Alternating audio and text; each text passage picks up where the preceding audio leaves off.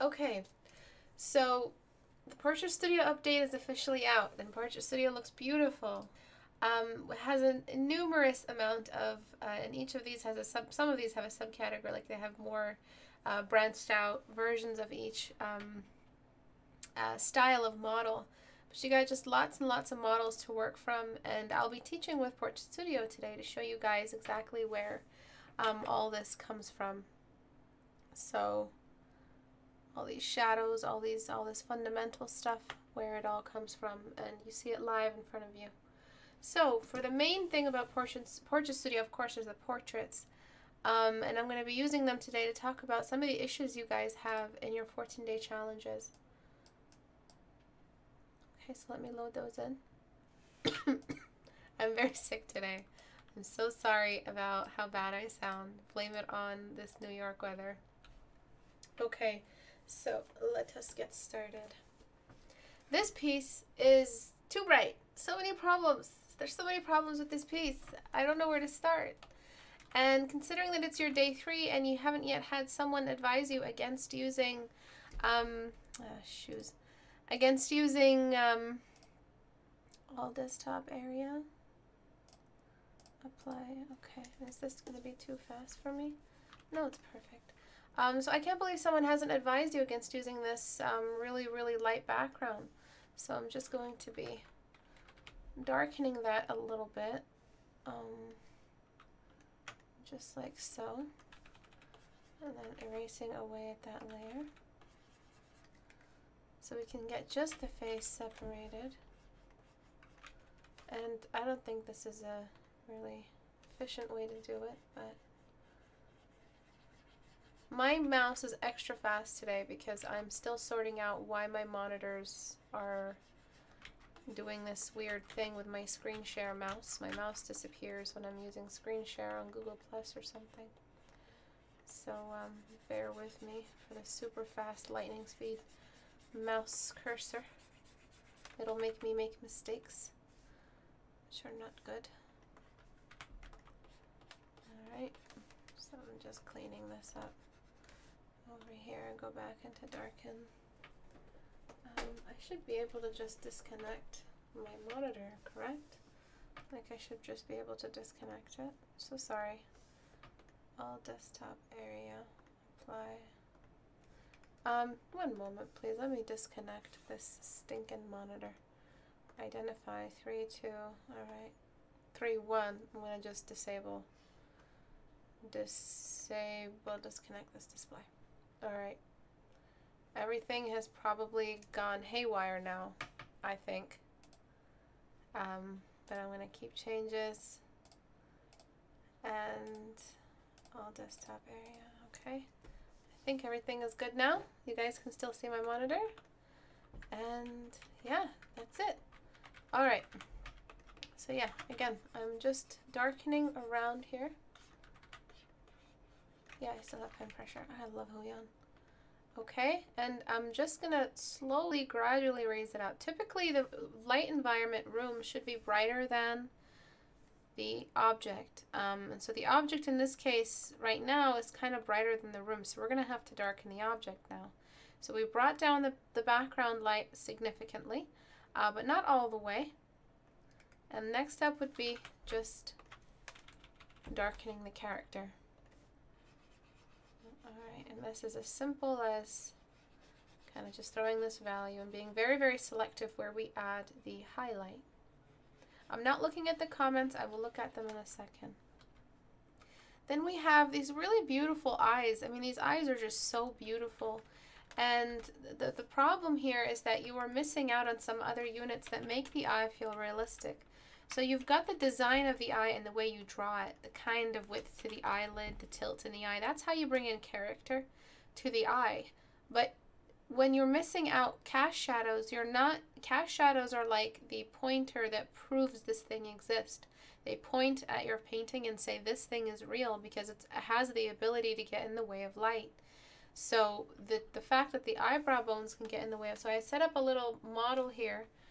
And what I did was, I took a screenshot from PortraitStudio, but I'll show you 1 second what I mean by that. So right now, you have a cast shadow for the nose that is this long, about. It's a bit softer. The slider for softening shadows isn't in yet. It'll be in part 2 of the update. We didn't want to delay the update any longer, so we divided it into 2 parts. That way you guys get the models, but you'll also get some more stuff, including the movable mannequin soon. But you see how the cast shadow is pretty long? You just have to look at the navigator. It hits the lip line. It's soft though, and that's fine. But if the cast shadow hit the lip line, look at the cast shadow that also represents the same consistent light source around the eye socket. So what you did was you didn't cast shadows off of this. And that is the biggest problem that you have here.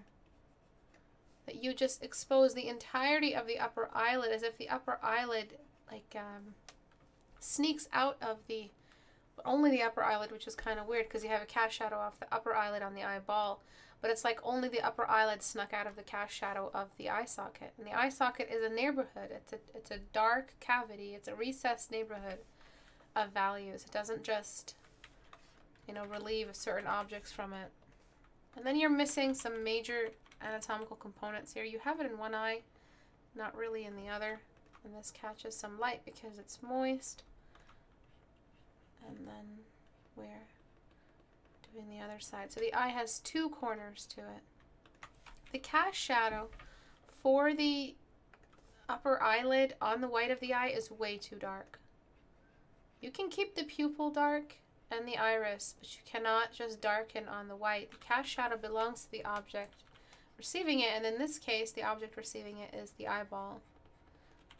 And that means that the eyeball is too bright to allow that cast shadow to drop so low.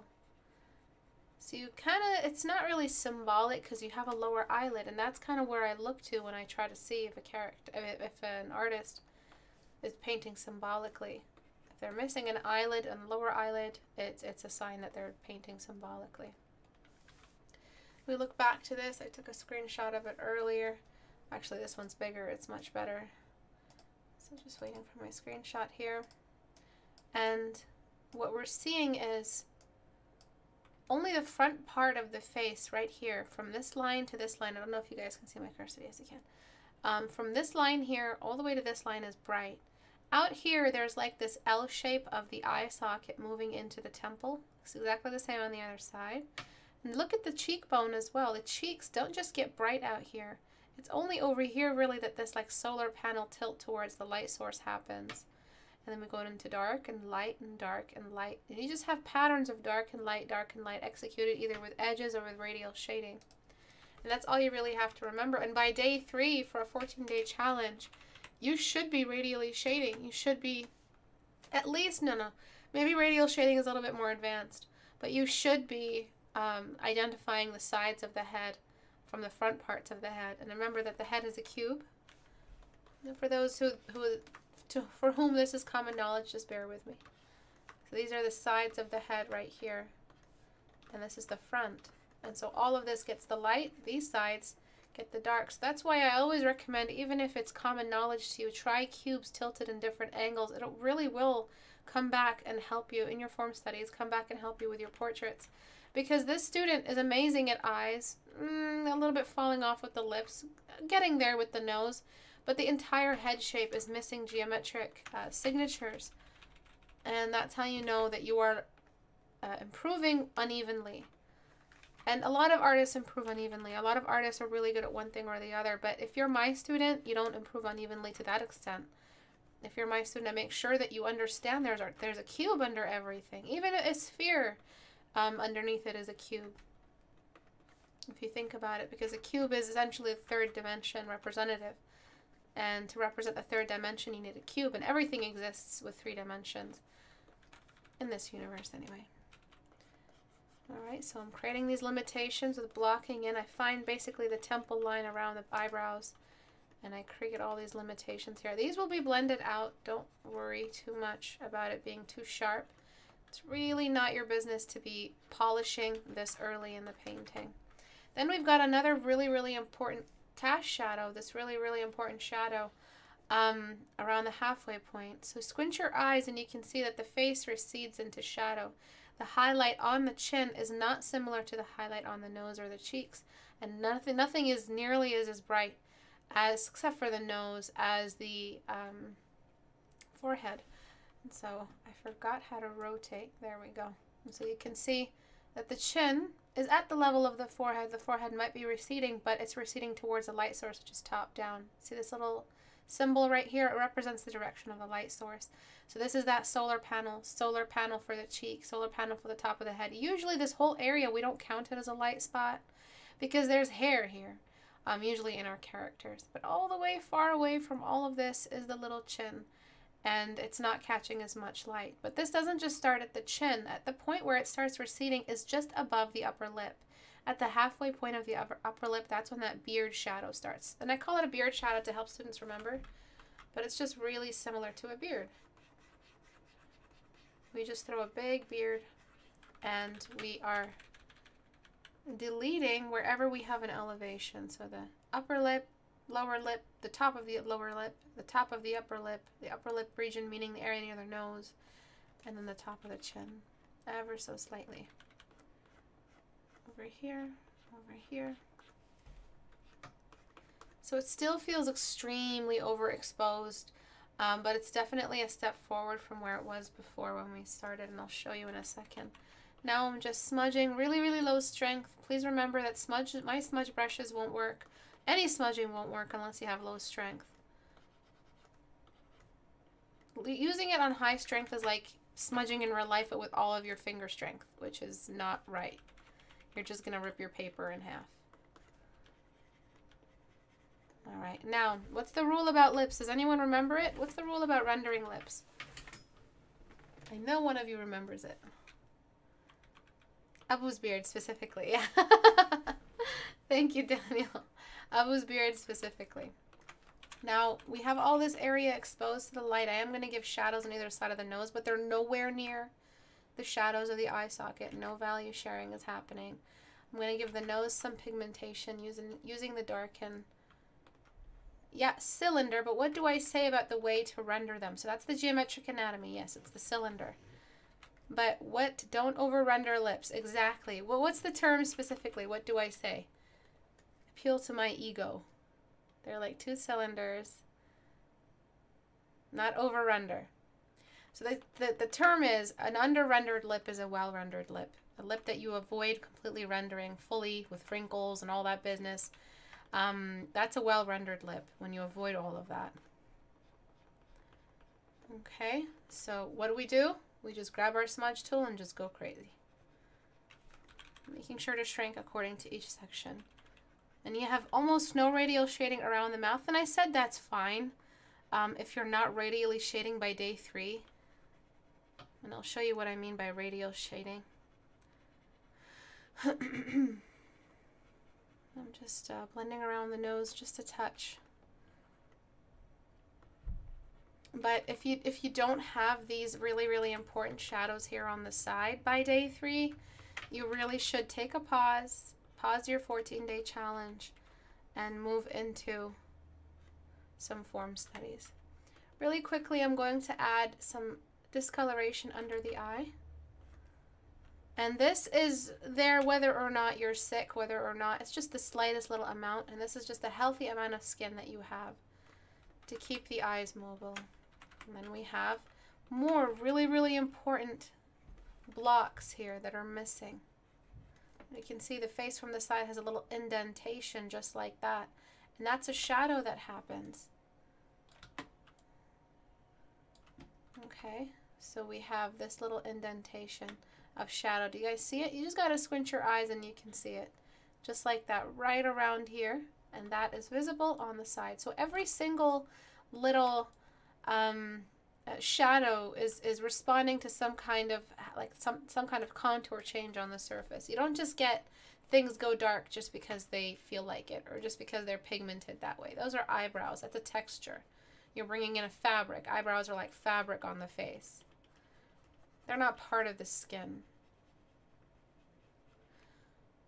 I don't mind the height of the lips at all. I really don't mind them, and that's why it's just there's variety in the face. That's why I invite you guys to not paint always with this perfect Barbie doll.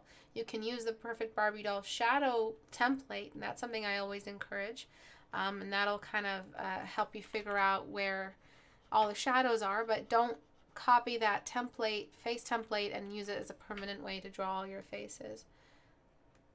I don't really mind if the lips are a little bit higher than they should be. It looks a lot more natural.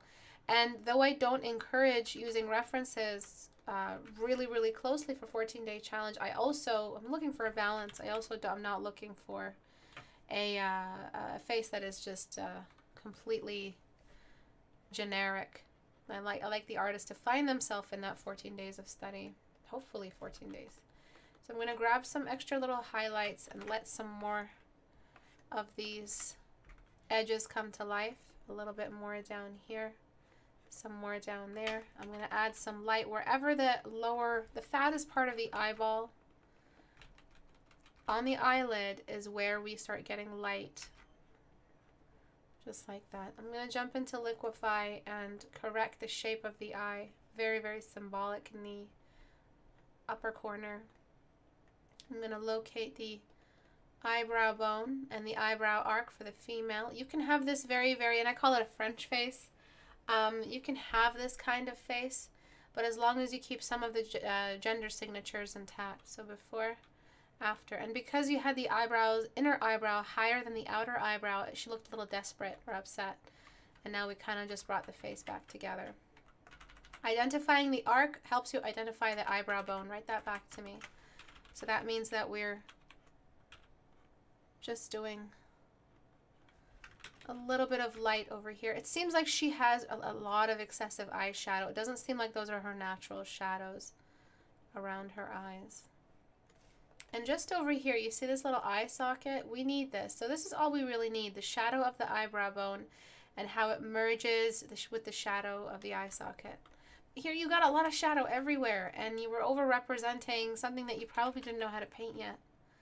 And if anything, this piece here has a bit more of a sharpness around the eye socket, an appropriate representation than the rest. I'm going to overblend the eyebrows even at their start, and that's because eyebrows start off very gradually. So to a lot of you, this is very common knowledge, but the way I see it and the way I improved, how many 14-day challenge critiques did I do in my lifetime? A ton.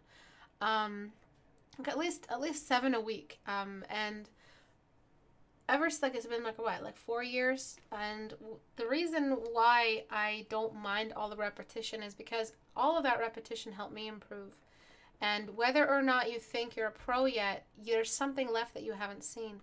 So seeing all of these issues manifest differently between each artist really helps you improve. So even for those who find all of this very common knowledge, seeing it in front of you and seeing the before and after will give you a newfound respect for the fundamentals. Right here, I'm adding a light between the eyebrow. It's still a dark neighborhood. I didn't bring in this whole value. I brought in a fraction of it. But yeah, that's something that I worry about a lot, repeating myself too much for those who are around. But to this artist here, to this student, this is all new to them. And though they've seen it 1,001 times maybe in my videos, they don't really get it until it's done on their work, because the work is so personal to them. So when that fundamental becomes attached to their specific instance in their painting, they start appreciating the fundamental in a personal way. And I guess that's the appeal of the critique, is that they get to see exactly how it affected them personally. It's like a healthy amount of egotism. If I wanted to, could I jump into a 14-day challenge, or should I do form studies first? You just have to, of course, I'd have to look at your work and diagnose it. But if you find yourself missing shadows on the side of the face like this, then yes, you should do some form studies first. I'm going to throw some shadows for the lower eyelid right over here, establishing the edge of the lower eyelid. The darkest part of the lower eyelid is on the outside. It's not on the inside.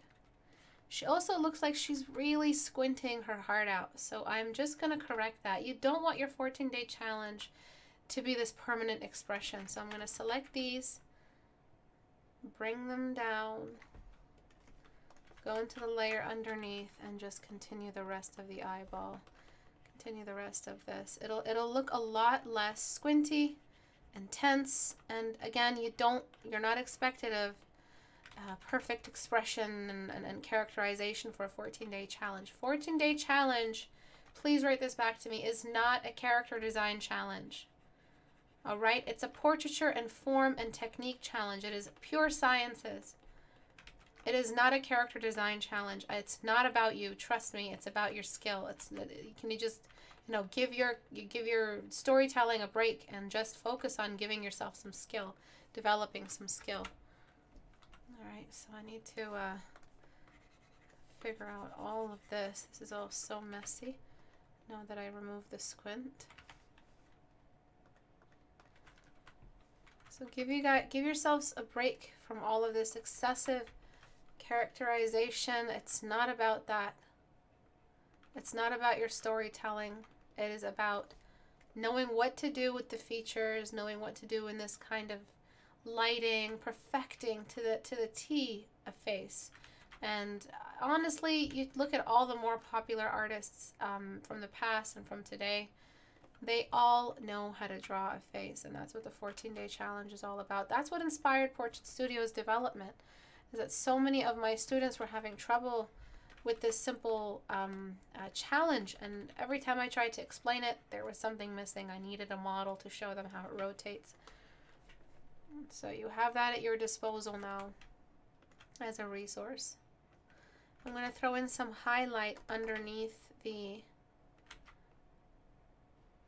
So I did end up getting Photoshop CC, and I didn't keep it long enough because there was this horrible, horrible liquify bug that it had. And you know me, I use liquify a lot for the paintovers.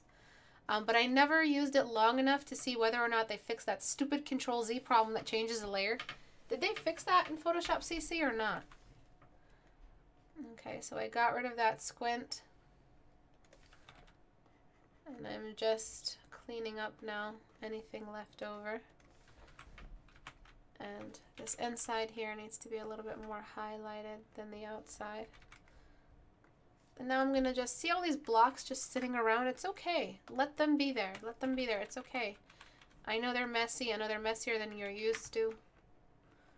But you got to let something just sit there and marinate a little bit. You might even change the values later. You don't know. Okay. Another big thing about the 14-day challenge, which we will include soon enough in PortraitStudio, is the squint of the iris. The reason why I wanted to leave irises and lashes and hair out of it is because you guys, if I give you the green light for hair, oh God. If I give you a fully, you know, dressed up model, I might as well give you a photo reference. So the beauty of this is that we have a very naked model. Naked of accessories, and that's what the 14-day challenge is. That's our mission statement, is to see just the form, to no longer see the face, but see a building. So I fixed the circular shape of the pupils, and now I'm going to squint the eyes, and we do that by crossing them.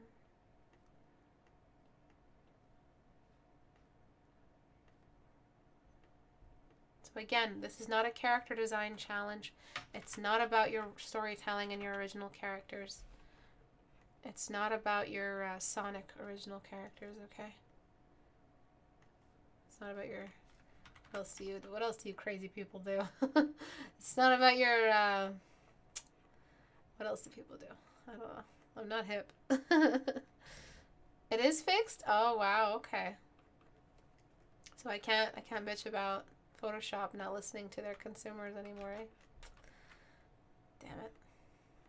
Alright, so I'm throwing some last minute little creases here. The deepest part here of the crease of the eyelid, of the upper eyelid, gets a little shadow.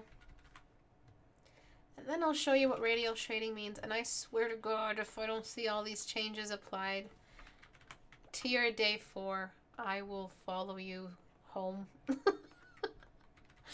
I will follow you home, and I will make you eat anchovies and mustard. Alright. The reason why I said your nose is getting there is because the nostrils look like they're like a different part. The thing is with nostrils, they gotta be big enough. So the fact that you make the nostril hole big does not mean the nose gets big. Okay? So this is what it means typically. Alright, so this is what it means. We're just enlarging the nostril. The nose didn't get enlarged. It's just the nostril.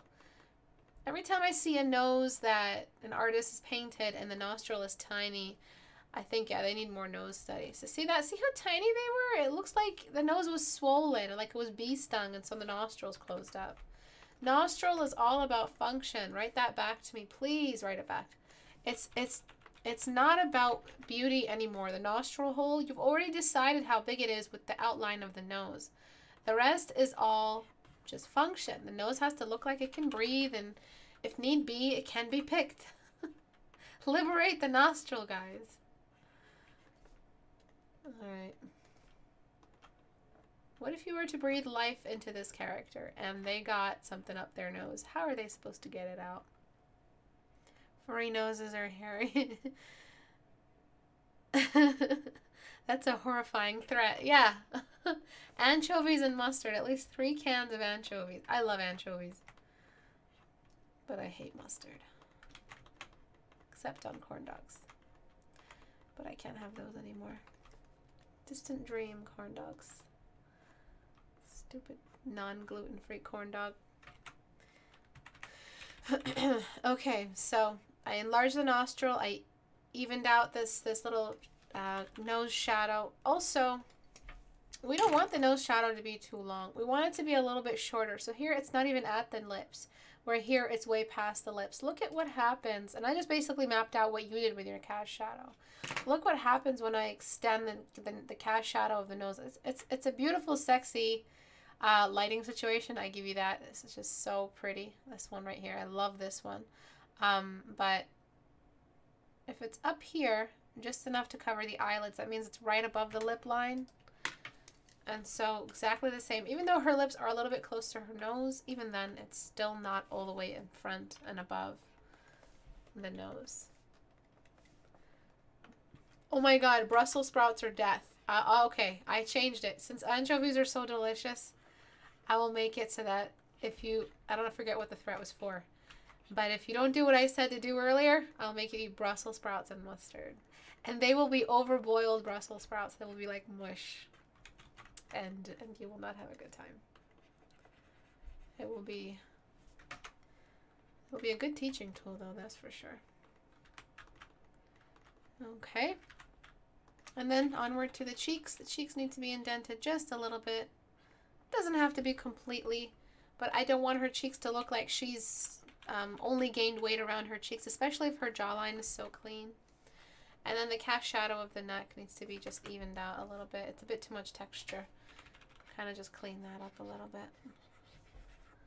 For artists, we tend to do this. We tend to cheat. We tend to give the shadow like an ending much sooner than it should be in this lighting situation. The reason why is we don't want to just draw a big dark cylinder. That's one of the ways we cheat. We give the neck some light, and that's fine. No one cares. No one is out there measuring with a little Vermeer lighting tool. Nobody's actually out there measuring whether or not you did it right. People will measure around the face, definitely. And then some last minute highlights. Areas you are allowed to bring in highlights. So the tip of the nose, the sides of the cheeks, the insides right here. These are the areas you're allowed to bring in some superior light highlights. The specular highlights around the eyes. Just like that. You see that suddenly it has all this life to it. So beautiful. And then just up here, that little highlight. And you see down here very, very carefully. And then now I will show you the radial effect. And that means for those who don't know what radial shading is, you only caught my recent classes, you just joined my channel, I will not hold back. I will teach the lesson for your sake, okay? For those who know what it is, go grab a cup of tea or something. Okay, so radial shading is when we have high feed in the color. We start with black, or whatever your color you're using to darken shadows in a colored painting. But low opacity. Large brush. I'm using my open and closed square brackets on the keyboard to shrink my brush, and brushstroke number 1, hardly there. You can't hardly see it, but it's there, trust me. And then brushstroke number 2, I've shrunken my brush. 3, 4, I'm shrinking my brush, I'm bringing in more paint, and it feels like the lip is actually dimpled into the cheek, and that's what we want to do with radial values. So it can't be a perfect circle all around because it's not a perfectly dimpled. It's not a perfectly dimpled circle. We do have to edit the radial effect. Just like that, and make sure it coincides with that beard shadow I showed you. But just take a look. It looks like she's a human. Look at this sexy effect. Can I get an applause? Can I get an applause, please? Please spend your time on radial values, please. It comes with a little bit of practice, so being able to shrink your brush at the right time, at a certain amount of feed. So if you've gotten enough value, then you shrink your brush, and it takes a little bit of practice. But I promise that even if you're like really crappy at shrinking your brush and you chose the wrong opacity, it'll look good. It'll look better than having a floating mouth just hanging around. So the head still seems a little bit light to me compared to the surrounding landscape, but thank you for the applause. But yeah, it's definitely an improvement from where it was before, and I'll show you now. Kind of losing track of what I'm saying. My head's getting too big with these applauses. Before, after. So you had that squint. She looked like she was in pain, like she was looking at something disgusting her. You had this floating black spot. Good job on bringing a black spot, but that's not how we execute it. You had no beard shadow. You had no temple shadows, or barely any. And going up into the forehead, they were very, very faint. Too much exposure. You need to have a character that's darker. So this value right here, let's find the skin tone equivalent. This is not skin tone. There's nobody whose skin is this light. And please don't give me magazine references. Those things are edited beyond an airbrush, beyond recognition. And the exposure is really, really high because they like that big, bright, flashy stuff. But skin tone to the naked eye, classically painted, comes from this modest little, and it's beautifully saturated. The higher you go, the less saturation you have. See how pale it looks? From this beautiful little section right here. All right, from here to here. And let's see where our new values are. Oh, look, in the perfect spot. So when you want to change this face into color, this is where you go to get these beautiful, beautiful midtones. This is the universal, kind of like an olive Mediterranean. It's not so pale. The paler you go, the redder you go. You go up just a little bit higher for the base tone, but it's still very, very gray. And our super highlights are only used in areas where we will have oily, shiny bits that reflect the sunlight in its true shape, in its true form, which is that yellow value. So this is what the 14-day challenge is for. Perfecting your ability to radially shade. Perfecting your ability to see cylinders and spheres and cubes. Perfecting your edge work and understanding of geometry, how it preserves even after the face has been polished. And preparing you for transferring into color. Also back to form, learning about the relationship between the background and the light source and the object, so that light environment, the three parts of the light environment. If you're just starting out, and I just want to take this opportunity to talk to those who just joined the channel, take some time to watch some of the videos, because I repeat myself a lot, and there's really no one video that goes through that I don't cover at least like 5 major fundamentals. And fundamentals don't come in the thousands or even the hundreds. They come in just these like possibly like, there's probably like 20 tops, 20 fundamentals and their subcategories, and like 5 major fundamentals if you were to generalize. It's not a lot. It's stuff that you can cover in a month or 2 months of intensive study. Intensive study meaning every day you paint a face and you perfect it and get your critiques, and then try the rotation and on and so forth. Okay, so I didn't polish too much. I left too much. I left some areas very, very just rough, just to show you that I don't always want that polished after look. But before, after. All right, and this is the difference between beginner and advanced. You're using every single opportunity to preserve the geometry and make the character feel like if you were to breathe life into it, they would be able to function. They wouldn't be a Frankenstein chasing after you. All right, let's go on to our next painting. When will your book be out? So I've been talking about that for a while, and I said that it would be out December to January, if time allows. I will be taking an extensive break in January and sorry, in December. I might have to take a break in January. It just depends on how much free time I have. I might just, I don't know, pack up and go to a getaway somewhere and just write it and not let myself leave until it's done.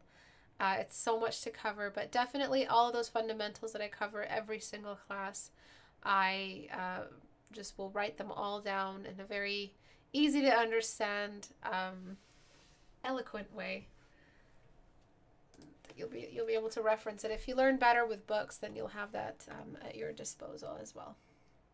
All right. Firstly, please grayscale. That had a little bit of pink to it. Gross. I hate desaturated pink.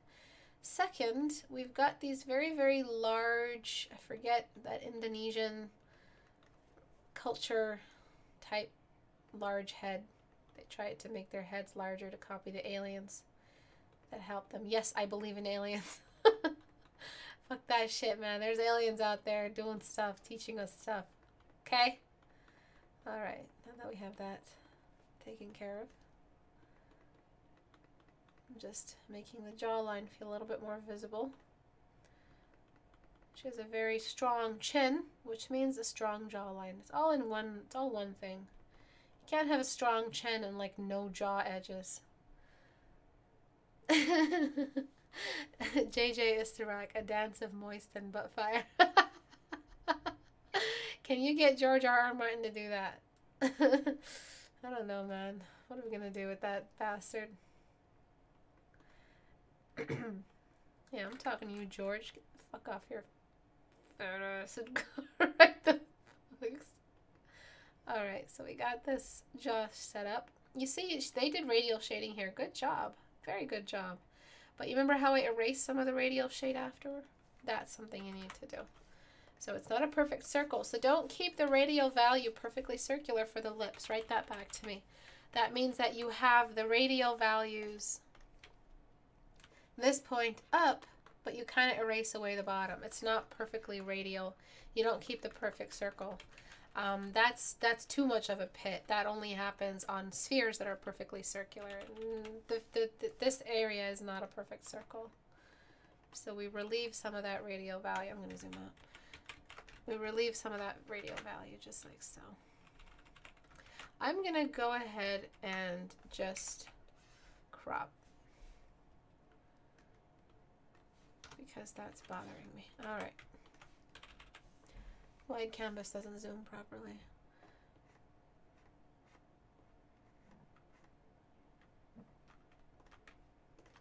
Okay. Same exact stuff. I'm just going to use my blocking brush. Opacity is low.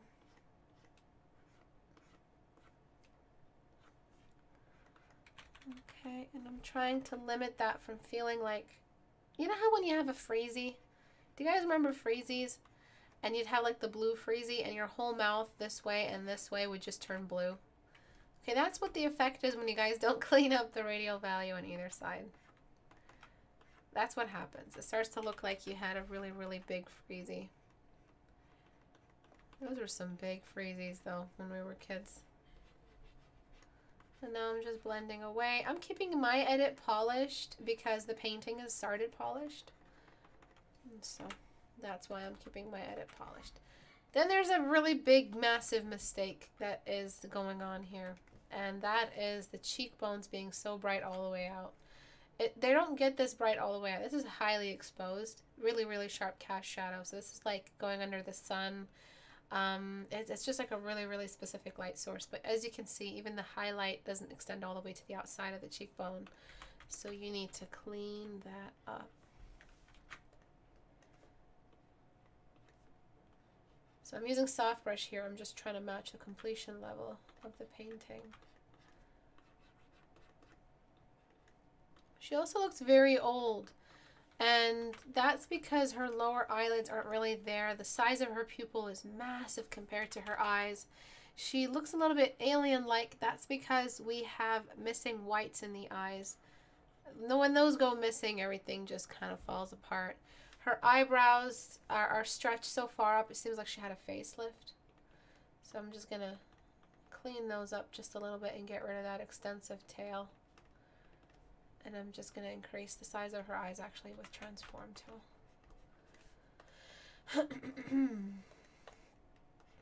So it's all about designing a character, and you don't really get a break when you're an illustrator. You have to be able to draw everything. I'm going to thicken her eyebrows up as well. I don't want her to look like she's lost all her hair, which is an age signature as well. She kind of looks sad now. I'm just raising one eyebrow up. And then I'm going to not let her mouth be so down, as in a frown. Okay, I'm going to throw that shadow under the eyelid. And I'm not sure how I'm going to do this, but I will try my best to show that there is more white to be seen around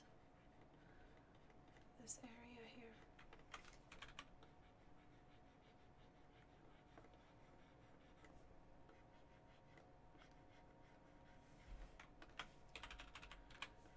Just like so.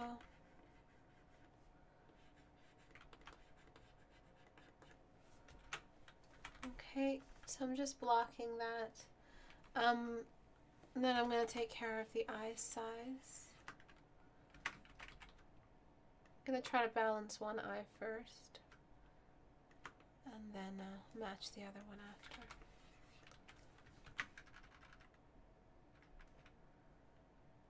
Okay, that pupil is still massive. It looks like she has those pupil contacts that make you look like an alien.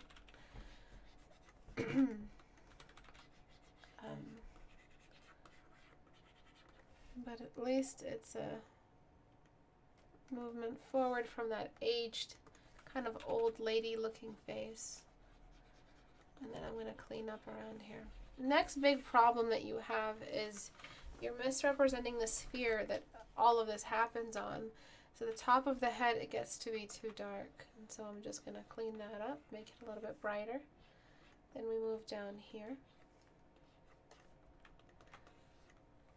And then we make sure all the shadows are pooling towards the bottom. Darken. Alright, so slight little changes today, but they've all added up. I recommend, just like what I did earlier with the face, creating some edge work around the nose, giving the nostrils some size, decreasing the size of the pupil. That's just way too big. It feels like we can't talk to her. It feels like there's no relationship because she's so stiff-like and mannequin-like, which is what happens when your eyes get this big. It just doesn't feel like someone we can talk to. We lose the relationship with the character the more of the white of the eyes that is missing. It kind of makes us trust them less. But I'll show you the before and after. So before, delete guide. See that disproportion that we have everywhere? We need to take care of that. Before, it seems like she had white paint just like tossed on her face around her eyes. It seemed like an editorial kind of paint, and the lower eyelid was deliberately hidden by a lot of foundation. You can't afford to lose the lower eyelid, not day 3.75 of the 14-day challenge, okay? You need some highlights like I showed you earlier. Her jawline was missing. Her mouth looked very angry and sad, and she had that kind of facelift eyebrow, not very young looking face, old lady looking thing, okay? Lots of changes today. But I hope you guys are starting to see kind of like how every single face is similar with the way it produces shadows because all the skeletons are similar. Now we're going to look at something completely different, which is a landscape. And I want to look at some more landscapes as we go because our monthly challenge, which is not really monthly, it's like a 2-month challenge now, for the holidays is the Christmas themed or holiday themed busy town. It's also not what you think it is. There's a twist. You have to make sure that the characters are all unique looking, nothing that we've seen before in holiday movies and stuff like that. So you're designing an entire environment. It's an environment / landscape design. But what I'm doing here is I'm trying to show you how this entire region should have had some of this fog as well. Normal. Because the shadow of this character here was too close to the shadow of the base of the tree. So the base of the tree needs to, you need to show that that the fog is just mostly focused towards the bottom. The person who uploaded this also said that they're having a lot of trouble with the color. The colors are not appealing. So I'm gonna mess around really quickly. I'm not sure how to do it. I never do this. Curves. The blue. I'm gonna just increase towards the blues. It's gonna leave all those yellows intact because the blue can't really mess with the yellows. It's the last color that it fights. See how much you need a lot of blue before that yellow finally changes. So you can leave that yellow alone because that's what the light is touching. So this is where it was before. This is when we're minimizing the presence of blue, and this is when we're kind of desaturating as we bring in the blue. This might have been the reason why you didn't like your colors so much. So merge down. Now it feels a little bit more like an eerie atmosphere. If you were going for that ghostly dragon country type of thing from Quest for Camelot. I don't know if you guys have ever seen that. Queen for Camelot. Quest for Camelot Dragon Country. I just love the way they designed it. It was just this big green mess. It's beautiful, right? Look at that. If you're going for that. Also the Elephant Graveyard from The Lion King. Where is it? Really just eerie, murky colors. Really desaturated. Lots and lots of fog everywhere.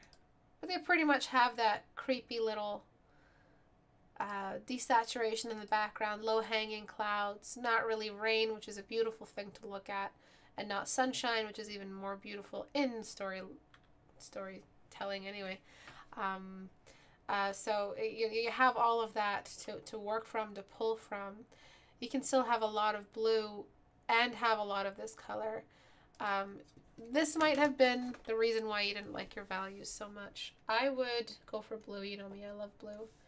And desaturate some of the whites. That's because the light is hitting them. They get to be a little bit too yellow. I would leave the white for the midtones and desaturate everything else. I would also desaturate some of the fog. Just a touch, desaturate the other side, and maybe saturate some of the tree branches that are getting some light, just like that, just at the very top, wherever the light is coming from. This might have been all that you needed. Also, the shadows in the background just get to be way too close to the object in the foreground. Think thumbnails. So I'm just going to throw one big little motion of value just on top of everything, as if it was just all under a film or like this see-through thing. This might help you. It really just depends on what you want to do with your painting. I'm not understanding why, if the light is coming from this direction, this is light and this is dark. It should be the opposite. This should be dark because that's the cast shadow of the tree on the wall behind, and this should be all of the lit stuff. That way you actually have a cast shadow for the tree. See what that does to the environment? It's beautiful. Cast shadows are the best. And then some of that cast shadow might be on the fog, which is really cool that you might do. Some of this branch might this bark might eventually have been relieved of the cast shadow of the bark, so it gets some light to it, and now you have a bit of a cast shadow being revealed. Of course, you're gonna have to blur that in. Anywhere else where that happens, wherever the branch gets out of the way and lets some of the shadow through. You can also show the shape of some of these branches. So actually show some branches. And just the shape of the tree, which may also help you out. This green isn't going to work out. That's not going to work out. We either have enough light to show green or we don't. So that green in the trees, it might be acceptable because it's so high up, catching some light. But down here, there isn't enough color in the environment to show that green. So just go ahead and turn it into a little bit of a purple. Or just throw some blue on it. Blue takes away a lot of the yellow in a formula of a color. Okay, so any questions at all? But why the yellow color is the last one to get trouble with the blue? Because yellow has a wider value? No, because yellow and blue are really close to being complementaries. So we've got yellow and orange. And this really wasn't blue. I call it blue because it's general. This is more of a purple. And purple and yellow are complementaries. So in order for purple to fight yellow, they need a lot of it. They need a lot of that color, equal and more, to finally overrun yellow. But yellow will always fight blue. And that's why working with the curves delays the movement of the yellow. But all the other colors are neighboring purple. So they get infected quicker. So, yep, this might be why you didn't like it. I hope this helps you. You had values on the lower part of the tree way too close to the foreground. Foreground is always darker than background.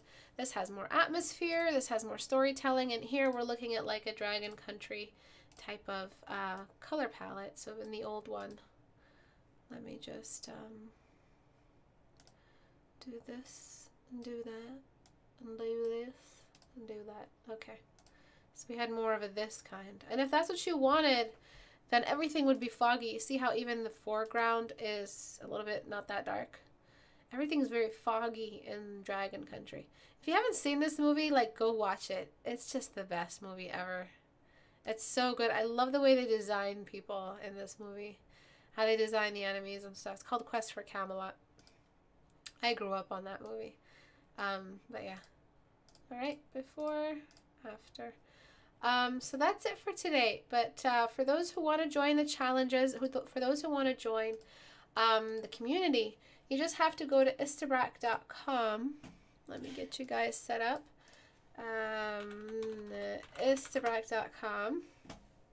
And click on the little Google Plus icon and head over there. Join the community. Please follow the rules. We're hitting 7,000, but we're already at 7,000 members. So if we don't follow the rules, there will be chaos and mayhem. And though, yes, anarchy is a very appealing concept, it's not fun when you're in the thick of it, and none of your work gets critiqued. So please make sure you follow the rules and upload once a day. If you're uploading sketches, do not upload a single standing sketch, especially for the coming challenge. But for the challenge, it is called A Busy Holiday Fantasy Town. And the key is that you are designing a town that the twist is that it's going to be an unusual town, and you're not allowed to use traditional Christmas symbols. So no Santa hats and none of that of, you know, that green and red garland, typical fantasy, typical Christmas stuff that you would see in Whoville. But you can borrow from the Grinch and the fact that Whoville is made up of weird people, that it's not humans. So please read through this. It's hella fun. It's fully colored. You get a resource pack you can download. And I just want you guys to have fun and finally work with something that has lots and lots of color, lots of character design, and environment all combined into one. You get 2 months to do it, and all the information is on the announcement. So just scroll down to the announcement category right here, read through it, and join. I've seen that some people are already designing the little people, which is so cool. You're choosing a separate canvas to design them. I love that. And I think that's it. That's it for today. I'm not sure if I have a question. Do you recommend jumping into challenges or doing form studies? I think I answered that already. I think, yeah, that's it for today. Thank you, everyone, for joining. I did have one last little thing. Our Patreon goal has changed into patrons now, and we're aiming for 1,000 patrons. So if you want to give back to the community and support, you can even choose the lowest tier and become a patron. And PortraitStudio is officially out. The update is out, but part 2 will be out very, very soon. We're just polishing some last minute things. So I love you guys so much. I didn't want to delay it even one more day. I said, Abu, make it into 2 parts, and we'll just send out the stuff and complete the rest of the update later. Just send out whatever you have, and then we'll fix stuff as we go. If you find any bugs, please report them on the community form submission. I believe we have a form submission. Nope, we have a form submission in the store. Oh, this is going to be the manual for PortraitStudio. Okay, I was just taking care of that. You go into the store, you scroll down, having trouble getting everything set up, Please make sure you use this and not Facebook or anything else like that. But that's it, I promise. Thank you everyone for joining. Have a great day, guys. Bye.